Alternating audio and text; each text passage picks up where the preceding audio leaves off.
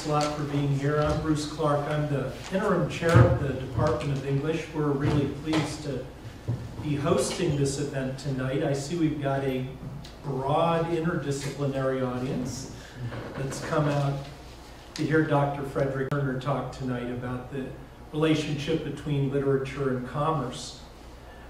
And so, welcome to our beautiful auditorium here in our Palace of Knowledge. We're very happy to have Dr. Turner visit our campus and come to our department. And so right now I'll ask Dr. Balch to introduce Frederick Turner. Thank you, Bruno. In reading things that Frederick Turner has written, at least some of them, much less than I think I should, and much less than I eventually will, it occurs to me that Dr. Turner is a kind of natural philosopher in a modernized sense of that term. 18th century equivalent of that term would have been scientist. He's a natural philosopher in the sense that looking at nature through science, he thinks about what then one can say about the human condition. More than the human condition, the human prospect. More than the human prospect. The prospect of life, the universe, and everything, if I recall a title of something somewhere way back. That's a very unusual thing for an academic to be doing in this day and age, thinking about questions of that breadth and writing about them. And even more unusual, or maybe not so unusual, the contemplation of the situation of life, the universe, and everything is accompanied by a poetic quest to kind of capture that in works of art of his own. There's something very magisterial about that, something that's kind of quite breathtaking in an academy that is often, and for good reason, kind of compartmentalized and very special in its focus. We need the kind of balance, sorely need the kind of balance that Dr. Turner provides.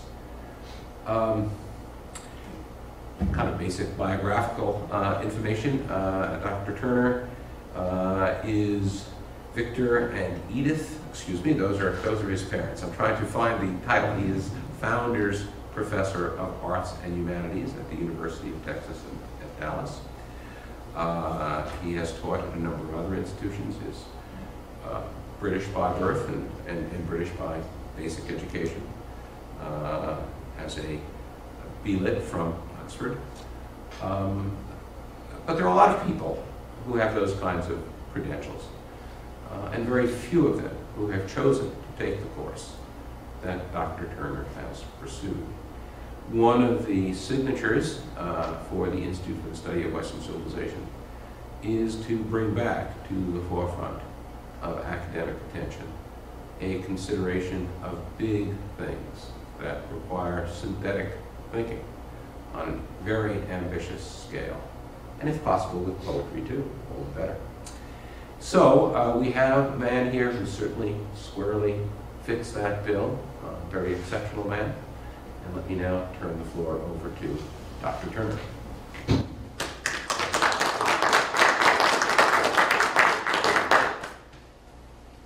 Let me turn this on.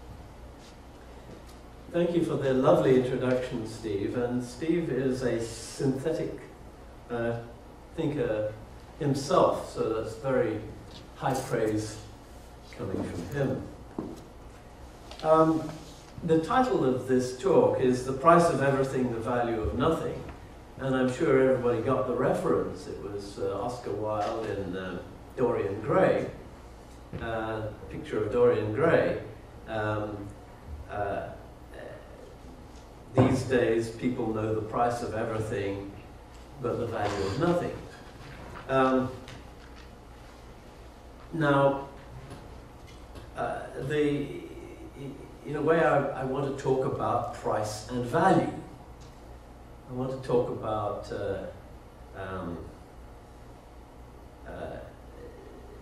how literature deals with the aesthetic and moral demands and veridical demands of the craft, while also dealing with a market economy. Certainly, the money view of things doesn't satisfy our spiritual needs, at least not as presently understood. When the cash and credit economy of the human community loses contact with the traditional barter and gift exchange system, something profoundly valuable can get lost. Perhaps all of our violent and brutal attempts to replace economic rationality with more or less bloody religious, ethnic, nationalistic, or ideological conquest are attempts to recover that lost sense of community and spiritual dignity. Ezra Pound certainly thought so. It's become clear that we shall be living with the free market for the foreseeable future. Of course, free is always in quotation marks, but there's what you might call a sufficiently free market, let's say. What we need, perhaps, is a human economics, a kind of market that fully supports the moral, spiritual, and aesthetic relationships among persons and things. It's clear that we should revise our earlier mechanistic notion of economics. Must we find a new language for it? The answer, surprisingly, is no. And this is really where I begin with Shakespeare, and what I regard as the sanest and most helpful view of money and its relation to literature, the arts, ethics, and human flourishing in general. In plays like The Merchant of Venice, Henry IV Parts 1 and 2, King Lear and The Winter's Tale, and several others, and in the sonnets, Shakespeare shows us that buried within our existing language of finance and business are the living meanings that we seek. Such words as bond, trust, goods, good, save, equity, value, mean, means, meaning, all of those words. Redeem, redemption, forgive, dear is a nice one. Obligation, duty, interest, debt, honor, company, balance, credit, worth, due, duty, thrift, use, usury,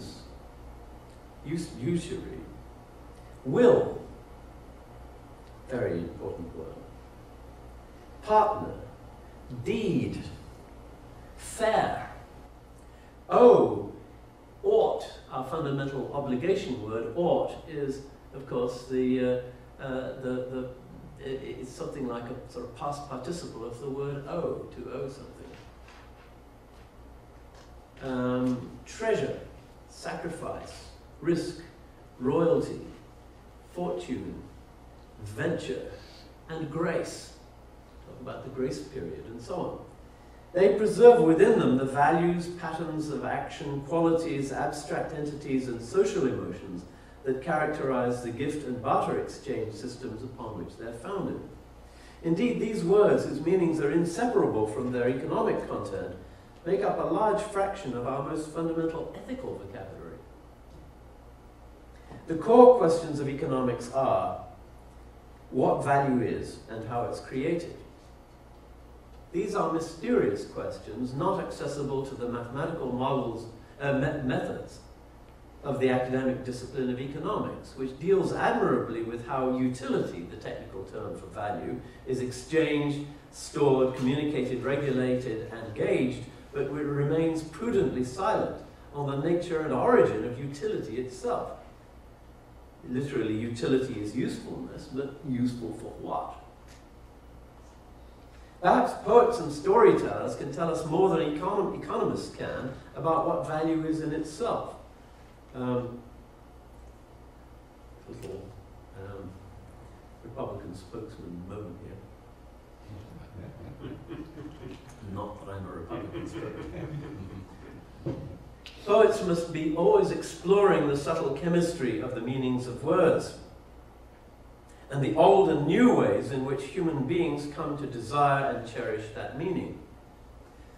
Poets spend their lives making value out of combinations of words that have no economic worth in themselves, being common property, infinitely reproducible and devoid of rarity value.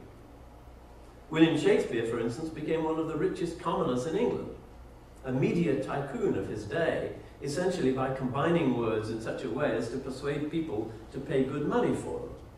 Where poets blaze the trail, economists and business people can follow, usually without knowing who made the path in the first place. Advertising, you might say, is sort of second-order poetry.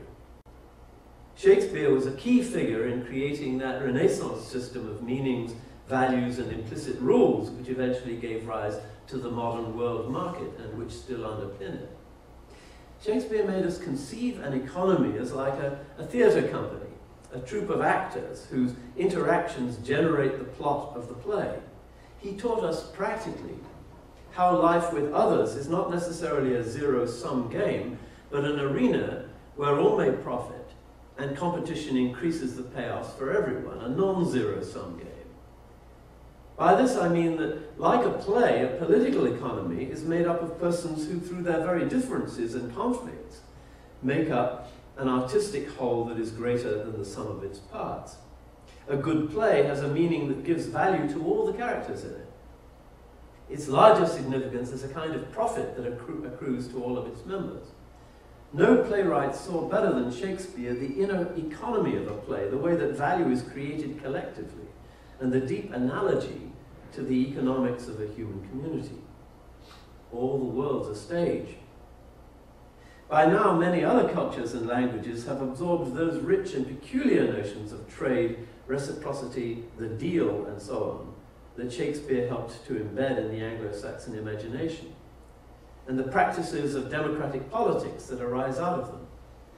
Shakespeare's economic language has survived the huge challenges of socialism, communism, fascism, and the other statisms that arose in reaction against its vision of things.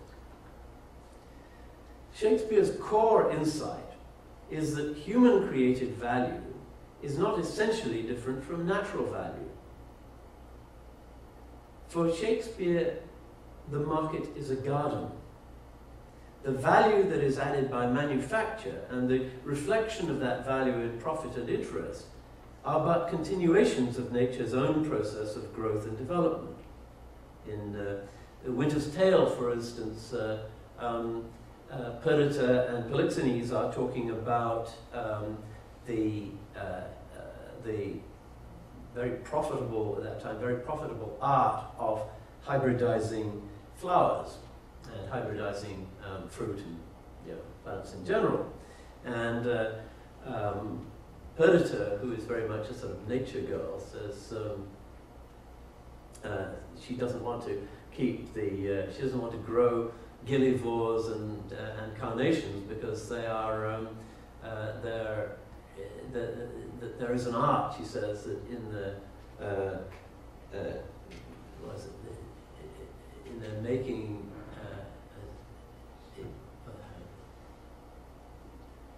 that it's not great creating nature, but there's an art in their composition. And Polixenes replies, well, say there be, so suppose there is. He says, yet nature is made better by no mean, but nature makes that mean. So over that art you say adds to nature is an art that nature makes. We couldn't breed flowers unless we were given by nature the capacity to breed flowers. We couldn't make anything artificial that we make is in a sense natural. In this, Shakespeare's sort of disagreeing with Aristotle, who sharply distinguished the natural from the artificial. And this argument goes into all kinds of things, like, for instance, Dante's ethics of usury and of homosexuality. The creative processes that produce a wild flower, a domesticated animal like a dog or horse, a yeasty loaf of bread in which you're using yeast as a kind of domesticated beast, a violin, a house, a clock, and a poem are not, in Shakespeare's opinion, fundamentally different. They are all nature-naturing, giving birth to new and more valuable forms of existence by recombining old ones. And if it's natural for value to increase, then it is also natural for the symbolic store of that value, money, to increase by compound interest. In this, Shakespeare was defying the traditional doctrines of all three of the major religions of his world, that making money breed was wrong, that it was unnatural. Shakespeare proposes a kind of gardening economics, a technique of growing value rather than, for instance, extracting and exploiting existing stores of it, embodied in raw materials such as topsoil, ores, and fossil fuels, or in the youthful strength of the laborer. For Shakespeare, economic exchange is the embodiment of human moral relations. He doesn't make the embodiment of human moral relations. He doesn't make a strict distinction between personal rights and property rights. For him, personal love cannot be divided from the bonds of property and service that embody it. I love you according to my bond, says Cordelia to her father, King Lear. His rage at her for this plain truth is the beginning of a tragedy and a totalitarian political revolution. In As You Like It, Shakespeare defines marriage as a blessed bond of board and bed, in which three B words, blessed, the emotional and spiritual element, board, the material and economic element, and bed, the sexual and reproductive element, are likewise combined in a fourth B word, the bond of the natural contract. The intangible elements of the contract, love, spiritual communion, friendship, can be cashed, or in Shakespeare's suggestive word, redeemed in material terms. For Shakespeare, value must be embodied to exist, just as the inscription denoting the denomination of a coin is embodied in the intrinsic value of the metal of which it is made. Of course, there are problems with that if you have counterfeiters and if you have people who clip coins and so on. But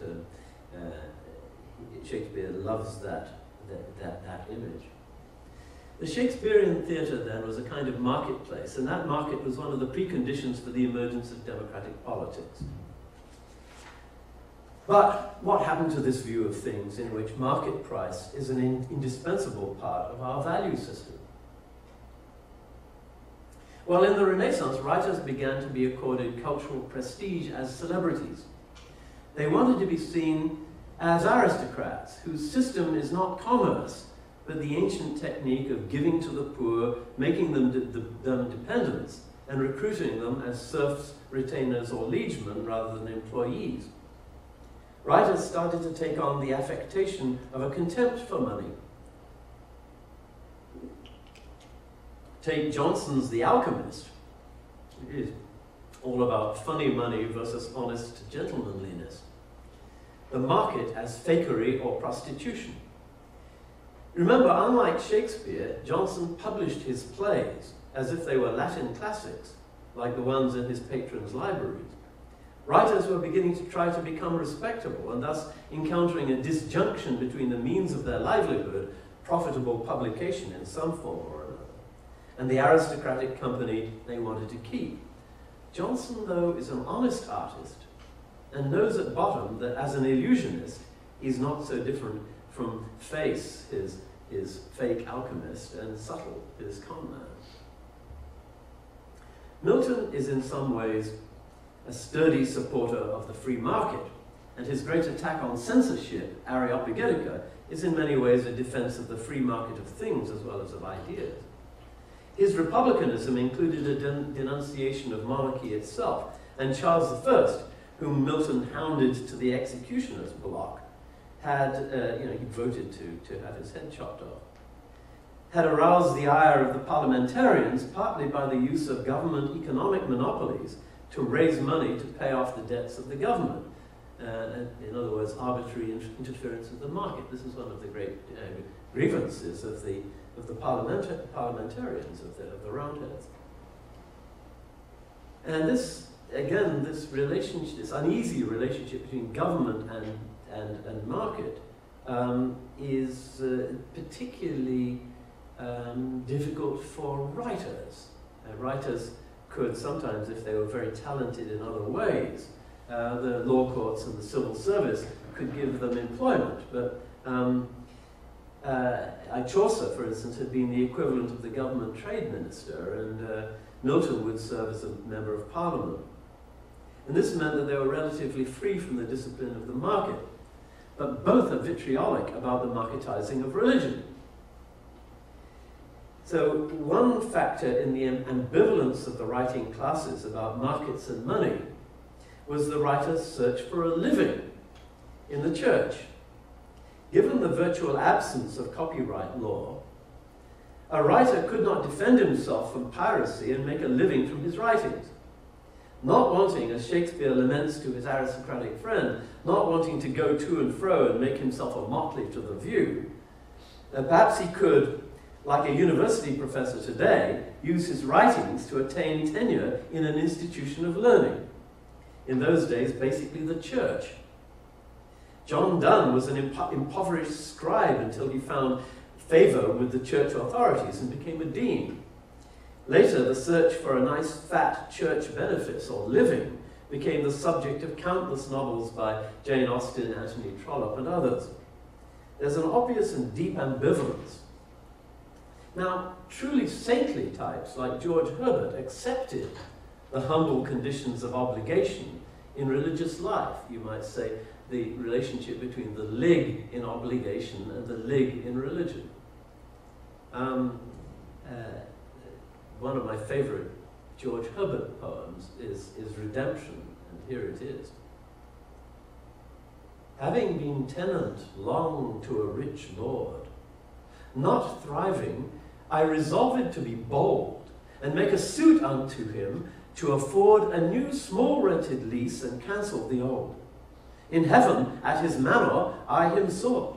They told me there that he had lately gone about some land which he had dearly bought long since on earth to take possession of.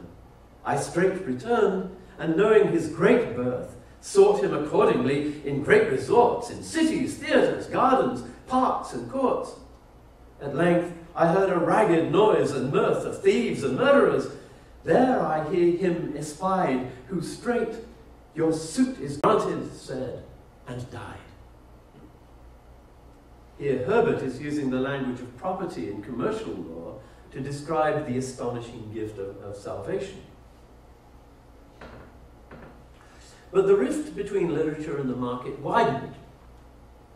Dryden and Poe are quite vitriolic about the publishing industry. Think of Mac Flecknoe and the Dunciad and so on. These wonderful lines by Dryden in Mac Flecknoe, all about the publishing industry of the day. No Persian carpets spread the imperial way, but scattered limbs of mangled poets lay. From dusty shops neglected authors come, martyrs of pies and relics of the bum. Much Hayward, Shirley, Ogleby there lay, but loads of Shadwell almost choked the way. And it's even funnier because he doesn't use the whole word Shadwell, he just uses the first two letters as if he was trying to disguise the name. But of course, loads of sh nearly choked the way. But it's with the Romantics that the true literary assault on market capitalism begins. Here I must criticize many of my dearest literary friends, especially Blake and Wordsworth. Here's Blake.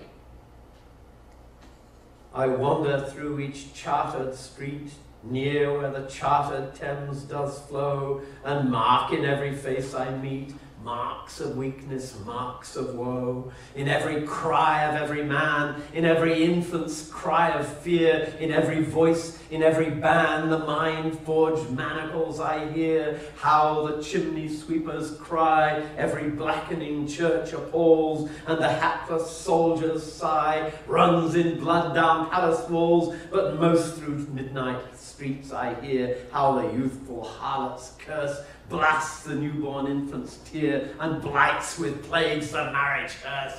My God, it's wonderful stuff. But and certainly Blake is attacking the institutions of the state and the legalization of human relations as much as he's bemoaning the marketing of sex and the extremes of wealth and poverty in the great city. But even Marx recognized that country life in England's green and pleasant land was a state of rural idiocy, and the industrial wage slave was probably better off than the rural vagrant. Wordsworth famously despises the filth and corruption of commercial London and was an ardent supporter of the French Revolution. Getting and spending, he confesses, has laid waste his own powers. So again, you see this ambivalence. Here we must acknowledge the importance of Immanuel Kant as we move on through this brief, eventful history. Kantian morality opposes both Aristotelian gentlemanly virtue and merchantly honesty, and casts doubt on the Shakespearean synthesis.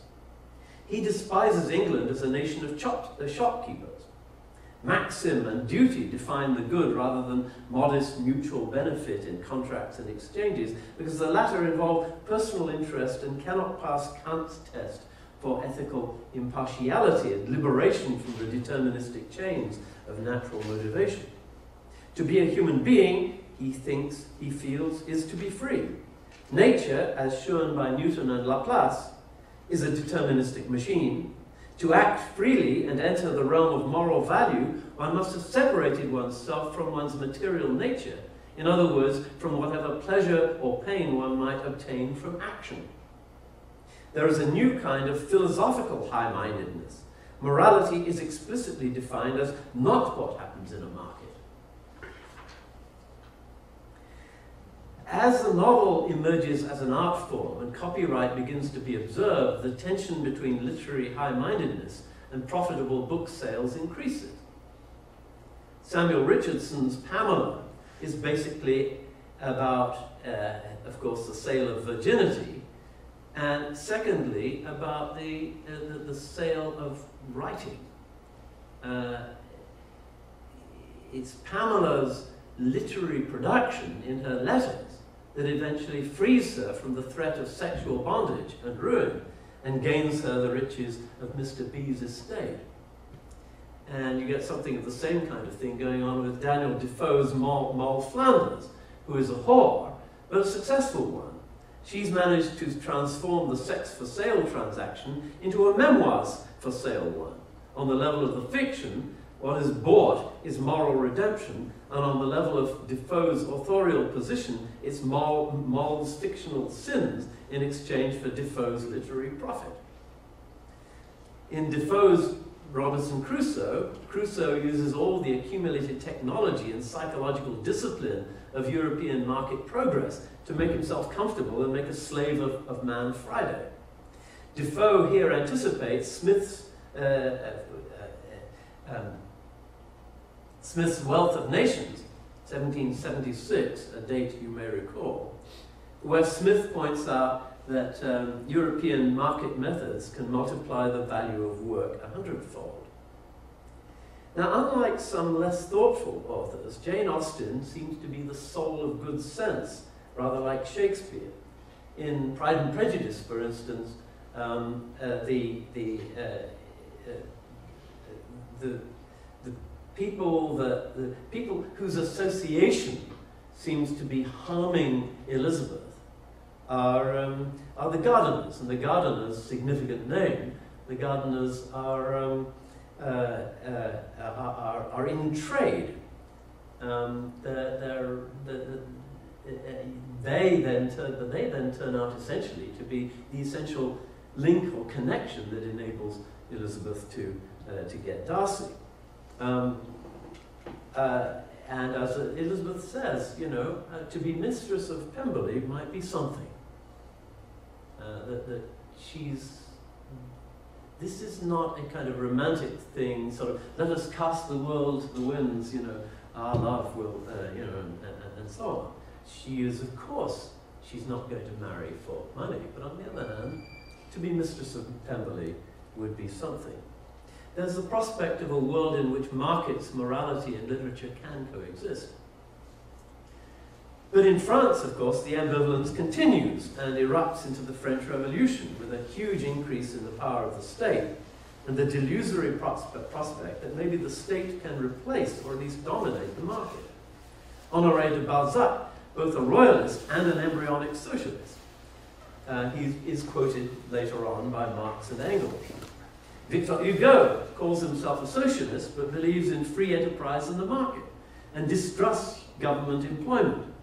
We may have seen the recent movie Les Mis with its revolutionary ending, which in fact rather distorts his message. After all, Valjean is himself a successful capitalist who has provided employment for hundreds. Charles Dickens, of course, is something of a hero for the anti-capitalists, but they misinterpret him. Dickens is actually a good friend to productive business, but believes strongly, as we see in A Christmas Carol, in spending and keeping up the velocity of money. He's not against trade and the money economy, but is very much in favor of generosity, charity, and the gift economy. Why shouldn't a gift economy coexist with a money market economy? Bleak House can be read as an indictment of British industrial capitalism, but it can also be read as an attack upon the Chancery Court system with all of its government-sanctioned corruption and rent-seeking. He's certainly not the socialist or even the Fabian that some have made of him. His sympathy for the working class, epitomized by the character of Joe Gargery in Great Expectations, is balanced by his sympathy for the wretched convict Magwitch, who has made his fortune by business enterprise. Anthony Trollope is generally not unfavorable to the marketplace, although he clearly regards it as an arena for meaningful action inferior to the world of inherited landed wealth. But in the way we live now, he delivers a searing denunciation of London business dealings, sadly casting a Jewish banker as the villain of the piece. George Eliot in Middlemarch celebrates Dorothea's liberation from inherited property and the constraints upon women that such non-market forms of ownership imply. But unlike Eliot herself, who became independent by selling her books, Dorothea becomes the helpmate of a proto-Fabian socialist politician Ladislaw, who is trying to use government to liberate people. Still, Eliot is not a foe of the market as such. Mrs. Gaskell and Beatrix Potter, who also became financially independent by selling their writings, are similarly down to earth. It's interesting that the women writers who had experienced their escape from conventional sexual roles in the liberation of selling their writings into the market are much less inclined than the men to despise it and go on about the evils of capitalism, at least at that time. Thomas Hardy bemoans the destruction of traditional rural mores by the new industrial wealth, though he clearly sees the flaws in the old morality. There are no easy answers for Hardy. His is a tragic vision. D.H. Lawrence says, "In my father's generation, with the old wild England behind them and the lack of education, the man was not beaten down. But in my generation, the boys I went to school with, colliers now, have all been beaten down, what with the dinning of board schools, books, cinemas, clergymen, the whole national and human consciousness hammering on the fact of material prosperity above all things. The industrial problem arises from the base forcing of all human energy into a competition of mere acquisition." With the advent of modernism, we get the perfect storm of literary hostility to the market. To the old motives of quasi-aristocratic scorn for trade, romantic nostalgia for bucolic simplicity, and Kantian high-mindedness are now added Marxism with its ideological critique of capital, and existentialism, which in Sartre and sometimes in Camus demonize the abstraction, inauthenticity, and bondage of market morality. In America, novelists like Theodore Dreiser, John Dos Passos, Upton Sinclair, Richard Wright, Ralph Ellison, John Steinbeck showed various versions of this tempest. The poets either ignored or ridiculed the market, with the exception of Ezra Pound. Ezra had true greatness and insight on this. At least he realized the profound importance of what, in Marx's insight, is a central fact of the human condition, the irreducible connection and tension between price and value, the blessed bond of board and bed. He got it terribly wrong, of course. That is, I think, probably both Marx and Pound, but I'm talking about Pound here. Pound's gold standard economics, his enthusiasm for the ideas of Lenin, and his statist Confucian morality led him directly into the embrace of Mussolini and even a certain secondary complicity in the murder of the Jews. To quote him, he's one, I wish I could quote it all, but I don't have time, but you know the great passage on usura. With usura hath no man a house of good stone, each block cut smooth and well-fitting, that design might cover their face. With usura hath no man a painted paradise on his church wall, harpes et luce, or where virgin receiveth message and halo projects from incision. With usura seeth no man Gonzaga, his heirs and his concubines. No picture is made to endure nor to live with, and so on. With usura wool comes not to market, sheep bringeth forth, bringeth no gain with usura. Usura is a murrain, usura blunteth the needle in the maid's hand, and stoppeth the spinner's cunning. Pietro Lombardo came not by usura, Duccio came not by usura, and he goes on and on and on. Contra natura, me thunders. They have bought whores for Eleusis. Corpses are set to banquet at behest of usura. Well, a grand rant. But you know, perhaps Pound didn't realize that Goethe, Johann Wolfgang von Goethe, had already refuted his arguments in the second part of his Faust. Goethe's brilliant argument for paper money is finally an argument for both economic progress and human flourishing. But few actually read and fewer understood the point Goethe was making. And writers went on trying to enforce a transcendence of the market that can only come, as Blake reminds us, through the palace of excess. Writers, accustomed to having sentences come out as they wish, hate the economic strings attached to art. They continue to try to push strings when the way to use them is to pull. And we see the same thing going on with American Vietnam-era poets, Ginsberg, Gary Snyder, Robert Bly, the evil American military-industrial complex, who was trying to turn this beautiful Asian country into another blighted market economy. Of course, the irony is that the victorious Vietnam was liberated from a regime that supported traditional family and agrarian virtues and is now a bustling capitalist country. Eco-feminists like Doris Lessing and Joanna Russ continued to attack the market.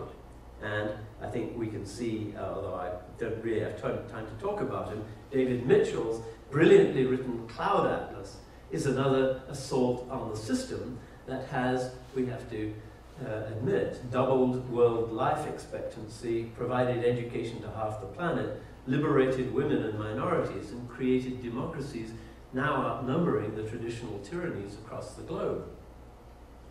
Black writers were ambivalent. Traditionally freed slaves like Phyllis Wheatley, Frederick Douglass, and Harriet Jacobs just wanted a fair shot at the marketplace. Capitalism was the great liberator. The capitalist North defeated the agrarian South. But the civil rights movement became entwined with socialist ideology. Ultimately, in some ways, I think, very strange bedfellows. But there were countercurrents. There's Buckminster Fuller with his do-it-yourself technological economics. Libertarian, free market, anti-state control science fiction writers like Robert Heinlein, Eric Frank Russell, Paul Anderson, and many others continued the optimistic free market dreams of H.G. Wells and Jules Verne. There's Ayn Rand, of course. I can remember the seeds of boomer, laid-back technological capitalism in the Whole Earth catalog, giving birth eventually to Apple and Google.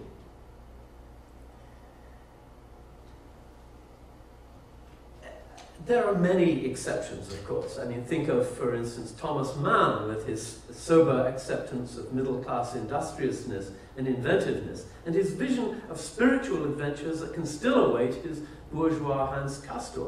Or Walt Whitman and Carl Sandburg with their exuberant celebration of American industrial progress and social transformation. Or Vladimir Nabokov with his rapturous and only half-ironic paean to American bourgeois pop culture. Today there are poets like Dana Gioia, for instance, who welcome a marketplace that liberates us and renders us less the peons of the state. I think that there is emerging now a new basis for a sort of unified, if tensed, theory of value genesis or value creation in the arts. The word value can rightly carry over from numerical value to market value, to political value, to truth value, to moral value, to aesthetic value, as long as we can distinguish the increase of reflexivity, feedback, and reflection as we ascend the scale. We see emergent orders with specific sets of rules, but unlimited powers of generation in many kinds of systems. Evolutionary ecologies with their emerging ecological niches and new species. Markets with their infinitely subtle interplay of price, value, need, and desire. The scientific community's self-criticizing system of truth discovery. Common law with juries, adversarial procedure, and judicial review. And the US constitutional system of checks and balances. Each of these is what chaos and complexity theorists call a damped, driven dynamical system that explores new informational spaces and generates novel, spontaneous forms of self-organization. In these autonomous systems, with their characteristic K-order, as somebody called it, and nonlinear causality, direct deterministic cause is no longer a coherent concept. And freedom, that Kant rightly saw as essential to both morality and art, finds a natural home. The market need no longer be seen as the evil other for the serious writer. Values are generated by the new emergent games of feedback and reciprocity, just as the value of the $500 bill in the game of Monopoly is generated by the game itself, and as the meaning of a poem is generated by the arrangement and choice of words and the creative constraints of meter and rhyme.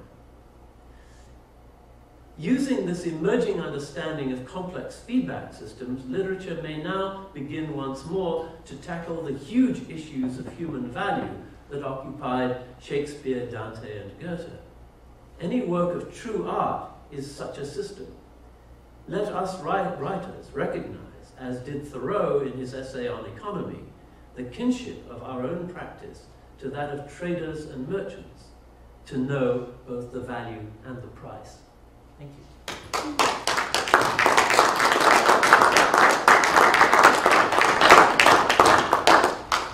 Thank you, Fred. We can take questions, but before we do that, maybe I can put one opening question to you. The overall topic of the talk is how literature looks at the marketplace. Yes. How does the market that literature addresses influence the way literature looks at the marketplace? A contemporary writer like David Mitchell is writing for a fairly select potential readership. And then there are many writers with whom I'm personally less familiar, Stephen King, a whole bunch of people who are writing for mass audiences. Yes. I wonder if you have anything to say about whether that's an interesting line of distinction in analyzing both past and present, the way in which literature looks at the marketplace. Well, I would say probably David Mitchell, I mean, who's a really good writer. I mean, but I would say that he's probably read far more in places like Ann Arbor and Madison, Wisconsin, and New Haven and Austin, then he would be read, across the country. That he's, his depiction of the future as gradually descending into a kind of industrial dystopia and eventually collapse and ecological collapse and savagery and so on. It's somewhat in the tradition of Doris Lessing, I think, and maybe Joanna Russ in some ways. It's something like, why do we like stories about sort of catastrophes, about there was a whole fashion for a while of sort of people surviving after the Great Atomic War. It's almost as if it's a wish fulfillment. That we resented the bustling, vulgar success of all the people that weren't being writers and being aesthetically sensitive and so on. And so we like to imagine worlds in which that whole sort of disgusting market system collapses in chaos. So I think there's something of that feeling about it. Now, rather interestingly, you could say that the Hunger Games is a sort of counter, it's a sort of reply to that sort of literature, to that sort of literature and that sort of those sorts of movies. The Road Warrior series is also very interesting in that respect. With the third of the series, Beyond Thunder, Road Warrior Beyond Thunderdome, has got this kind of proto-capitalist society that is then kind of rejected by the sort of more Edenic, noble, savage sort of children's society with the help of Mel. Any other questions? Would you like to follow? Did I get your questions, Steve? Yes, and sort of taking it into film, I think, was probably the appropriate move from there on in. Most of the writers you discussed of the 19th century were writing for broad readerships, at least in terms that broad readership would have been defined then. I think there's a good deal more compartmentalization in terms of the writers you're discussing who are more recent. And that's kind of an interesting way of looking at it. Carl? Start with you. I wanted to talk a little about the changes recently in the last 50 years in patent or copyright law. Yeah, and very contrast that with the movement for open access and how artists and writers are responding to both of those currents. That's a wonderful question. I think there really are truly tragic conflicts in the world, and one of them is between the intellectual property and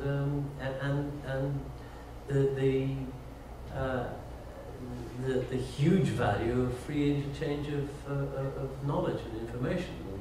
And, I don't think there's no solution. I think there's only always compromise. Are there people writing perceptively about that in an artistic way? That's a very interesting question. The thing is, I'm a writer, I'm a poet, and the university is basically my patron. So I'm really part of a very ancient sort of patronage system. Now, one solution to the problem might be something in that direction, where maybe there's something like what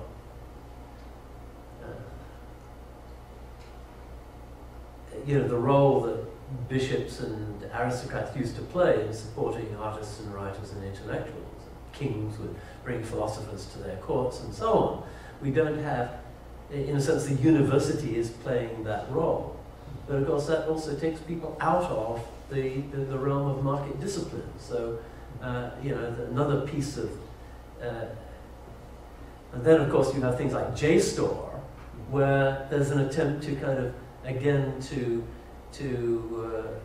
have a restricted, sort of guild-like system.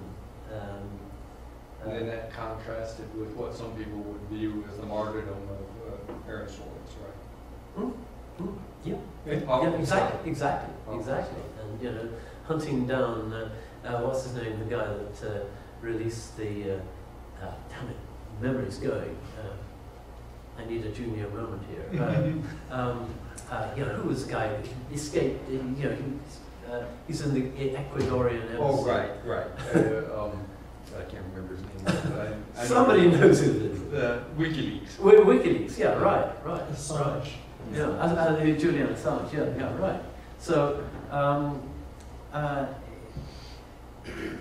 actually, the idea that this might itself be turned from being a condition for writing into being a subject is very interesting.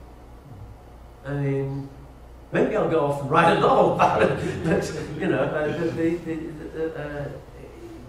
because it's a genuine problem. I mean, in a way, it's something that is going to finally hit all these huge companies like Google and so on. That how are you going to, at a certain point, they're piggybacking on the advertising industry, but sooner or later, that's not going to be enough. I mean, how do you marketize that? Maybe it will just carry on feeding upon itself, like the housing market did for so long. But I don't know. Wonderful question. Yes. I'll apologize in advance for the inartful way in which I will be asking this question. Mm-hmm. But it seems to me that there is a dearth in literature that recognizes that the marketplace is the engine by which wealth is created. Yeah. Certainly, the 19th century and early 20th century literature reflected upon the difficulties that people had as the Industrial Revolution unwound and people saw themselves as being ground up in a machine. And yet somehow the marketplace, it seems to me, has created wealth. I think Apple and Google are examples of wealth having been created by the marketplace. Huge amounts of real wealth. I mean, the fact that we go around with the equivalent of 30 or 40 libraries of Congress in our pockets. I mean, what greater gift of wealth could there be, really? But somehow it seems that the literature is not recognizing that as being a good function of the marketplace. Yeah. It somehow gets morphed into some sort of greedy oppression, Yeah. which I don't think is really the case. Well, there's a lot of greedy oppression, perfectly right. But then there's also this other side. I mean, maybe one got a little bit of it in the Facebook movie. God, my memory's Social going. Network. What? Social Network. Social Network, yeah. There was some sense of the excitement and maybe Moneyball was another example of movies that actually celebrate kind of intelligent market dealings. Or again, you could say, Schindler's List is a very interesting movie. The Schindler's List is about really, Schindler's, nasty market motivation being the only defense we have against the monstrous idealism of Nazism. It's beautifully counterintuitive. I suppose it's only counterintuitive because of our Kantian viewpoint on things, but I do have a kind of philosophical program of eventually of trying to sort of refute Kant's ethics. I think Kant has done some terrible damage. And I think Himmler's speech to the to the SS, in which he says, that I know what you have to do is sort of disgusts your honest, natural human feelings, but we have to rise above that. We have to. That's a Kantian argument. Yes. The Book of Eli is one of those post-apocalyptic movies that I think sort of really fits the sort of line of thinking we were talking about on that one side of, what are you left with after this collapse, and trying to get back to the beginnings, Genesis, right, and then trying to move forward from that. So you use the word Edenic state, that seems to be exactly the movie that sort of fits that whole paradigm.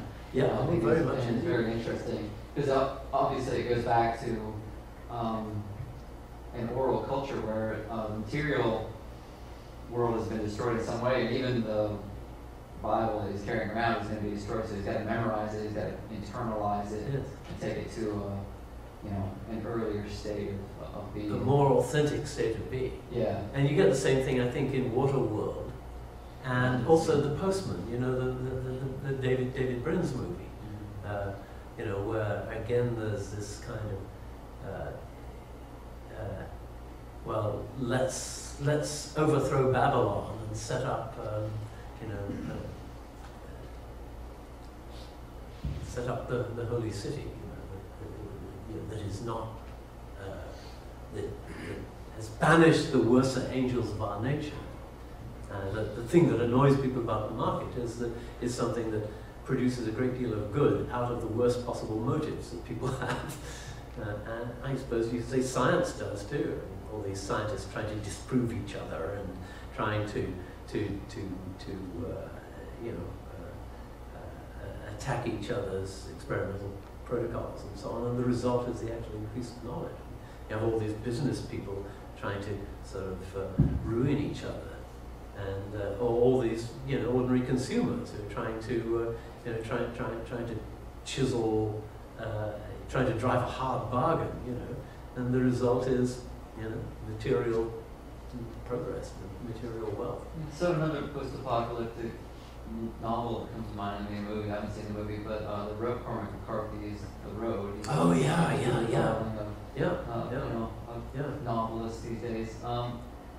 And there doesn't seem to be much, there's not much good economic outlook in any way. It's only with the exchange between father and son just trying to survive. There doesn't seem to be any sort of exchange with the world works at that point for him. It seems to be more brutally honest. Oh yeah, but it does become the arena for human virtue and value and goodness.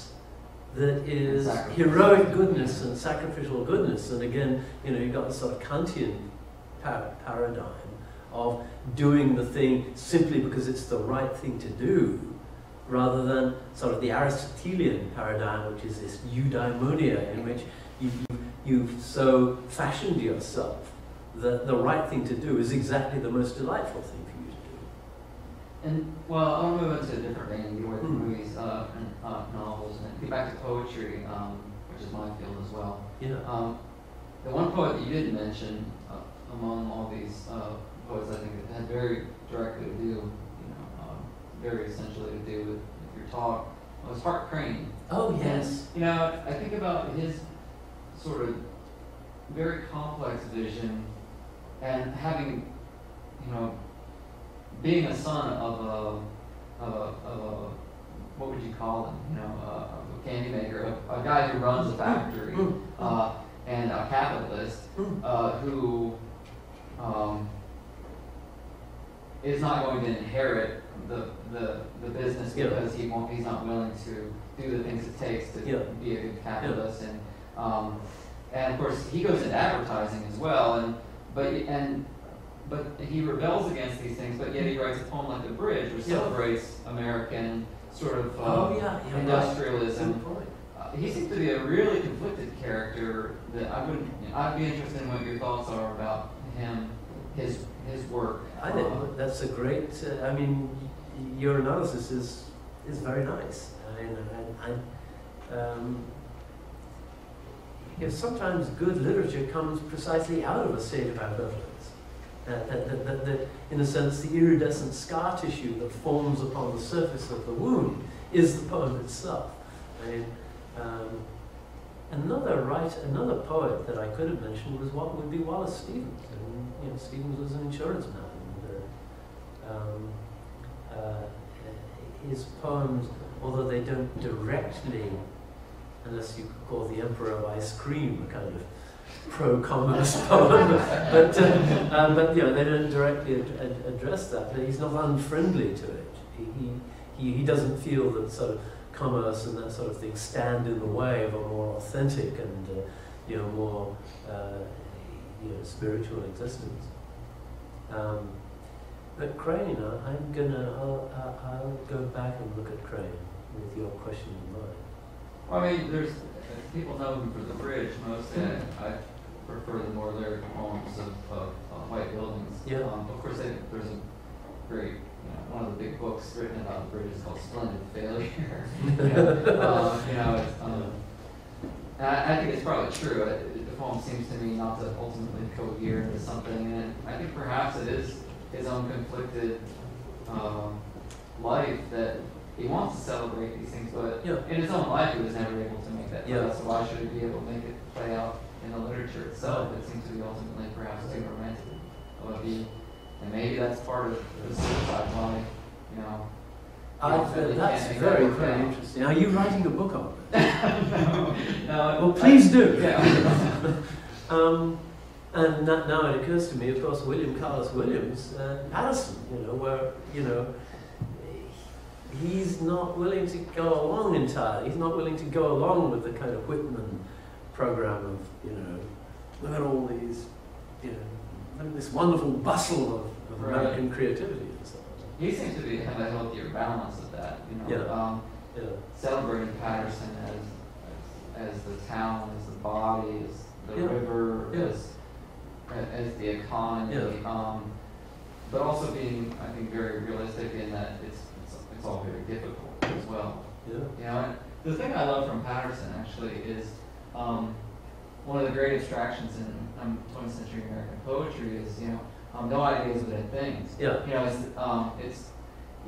an idea. Yeah, exactly. It's right there. And he repeats it again and again in that poem. He's a very complex poet in that way. Oh yeah, no things but in ideas, a sort of way. If you take the information theory kind of description of the universe, that's actually making sense. Any other questions? Or, yes. I'm getting the sense, I think, that the trend of modern literature is the only return to morality comes post-apocalypse. There is no return to morality before the apocalypse. Is that a correct perception? Well, how can I put it? I think that people are usually have more common sense than that. But when you're writing literature, you're allowed, as it were, to enact your Freud's theory of dreams. You're allowed to do some wish fulfillment, and you could also say that it's a convenient fiction for getting over your ideas, like the convenient fiction, let's say, of of natural man, the noble savage and the social contract. And of course, there never was a natural man, and we were gregarious beings, sort of grooming ourselves and having political conflicts way back in our primate and simian history.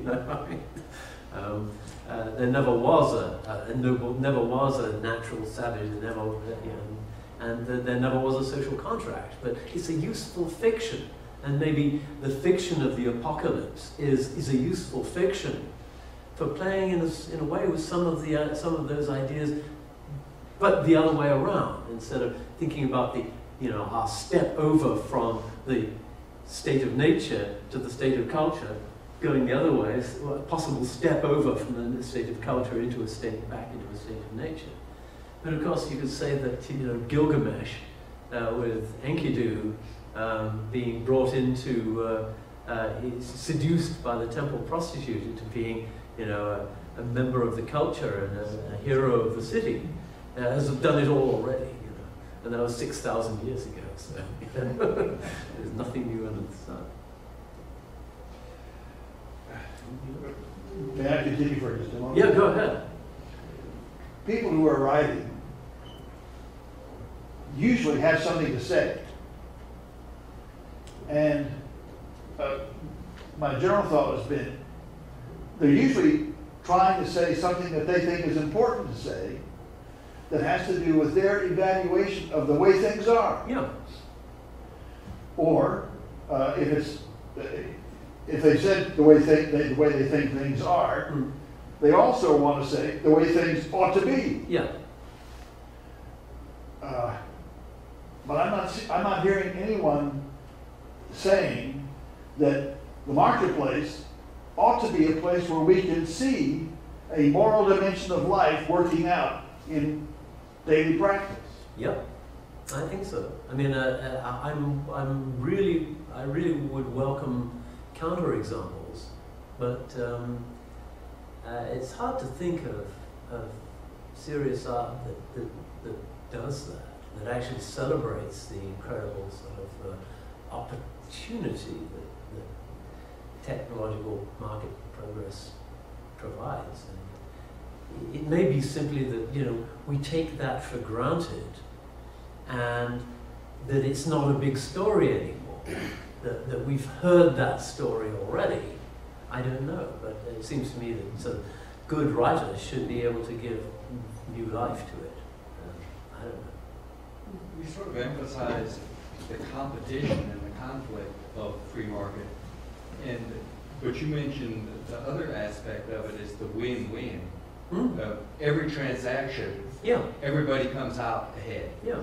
Because otherwise the transaction wouldn't have occurred. Right. And so that's where wealth is actually created. Yeah. And we emphasize that much less. Now, your remark actually, in a sense, provides some implicit answers to the question. Maybe it's something like this: that win-lose is much more dramatic in some ways than win-win. I mean, if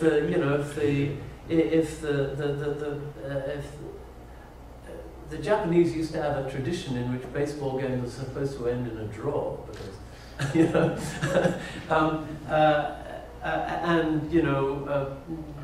contemporary high school, contemporary primary schools tend to like to have non-competitive games. It may be that we want to have radical conflicts in stories, and that therefore the idea of win-win is not dramatic enough. One could also say maybe something like this: that the whole difference that this gentleman, what's your name? Mallory Miller's my name, sir. What? Mallory Miller. That Mr. Miller is talking about, between what is and what ought to be. Again, that is in fact the driving force for any plot. I mean, the moment you have a plot or a narrative, if everything is just fine, then there's no story.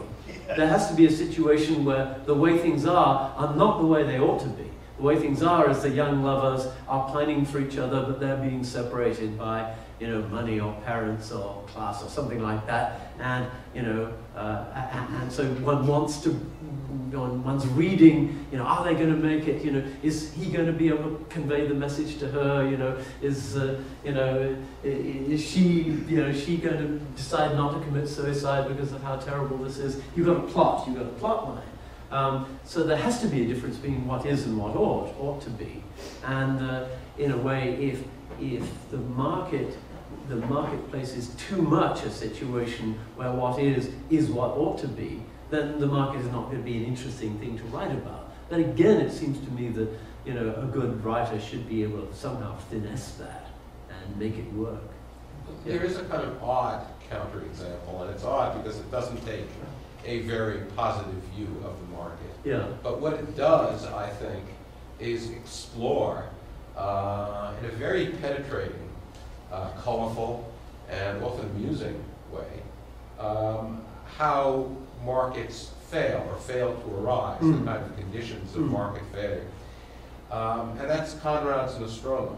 Oh, very which is interesting. set in this absolutely classic failed state, in which capitalism is trying to penetrate, and its hero is seduced by greed. Yes. And yet what you see are all the things about this failed society, this kind of Latin American republic, that prevents productivity, that prevents ordinary people from prospering. Just a beautiful, maybe despite the sentiment of the author, the general worldview of the author, a kind of beautiful diagnosis of Well, that. I don't think it is against the worldview of the author. In fact, Conrad is a good example, I think, of somebody who is not hostile. I mean, most of, Conrad's, the character that he often uses as his mouthpiece is Marlowe. And Marlowe is is always a merchant seaman. He's somebody who's part of this great British trading system around the world. There seems to be a kind of positive valuation for the kind of integrity that comes out of that. I mean, Marlowe is not an aristocrat. He's not he's not a Brahmin. He's an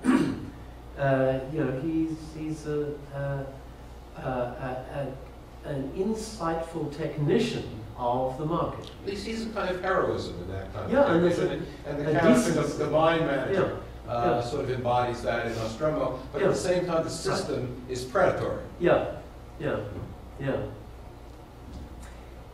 Interesting stuff. But it seems to me to be something that it's a fertile subject. The reason I did this huge gigantic overflight of all of this, it was really not so much to make a point as to suggest interesting directions that we might go in thinking about literature, among other things, in the humanities, ways of thinking about humanities. Bruce, when is Professor Turner speaking tomorrow? I'm going to remind the audience. 4 p.m. In room 106. Of this building. Of this building upstairs. And that would be about epics and... About epic, I've just finished a book in which I collected 60 or more epics from all over the world, and it's significant that they come from all over the world. That is, epic is not some kind of Eurocentric sort of imperialistic sort of thing. Almost every major human culture that has got something that is the equivalent of a city has come up with an epic, or at least an epic cycle that, if left to itself, would be condensed by some genius into an epic. And the astonishing thing about epics is that it seems to be a natural genre. And human beings have reinvented it many, many times in different parts of the world, and very often it has the same subjects, the same stories, the same basic themes, and so on. And my argument as a spoiler is to say, well, what is epic? Epic is the human way of describing how we got to be human. In other words, it's the story of human evolution, told from the inside and done in narrative form. It might have been opposite for me to say, by way of introduction, that Frederick Turner is the author of 2 epic poems. One, Epics for Our Time, about the terraforming of Mars. And the other is kind of post-apocalyptic. Well, but there never was an apocalypse. The apocalypse is simply that, you know, we ran out of fossil fuels and metals and everything, and so we've gone back to a kind of feudal sort of society. And you know, the story is about a group of independent republics in the valley of in the Ohio Valley that is suffering an invasion by a group of fundamentalist sort of counties in the Appalachians. So as much as our institute would have liked to have had Homer here as our speaker, we've done almost as well. Oh, sure. Thank you very much.